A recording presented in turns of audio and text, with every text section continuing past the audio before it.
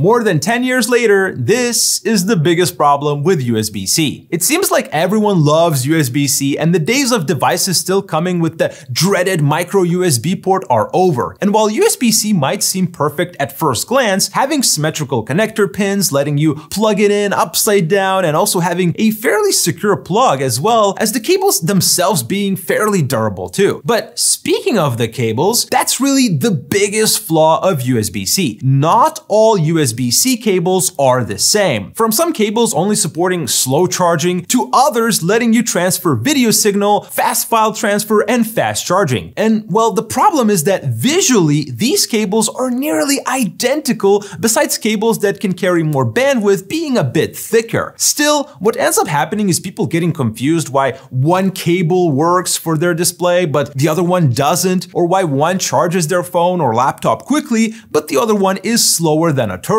My suggestion? Symbols, colors. Higher bandwidth USB-C cables could be visually distinguished by having a specific symbol or having a different color near the connector.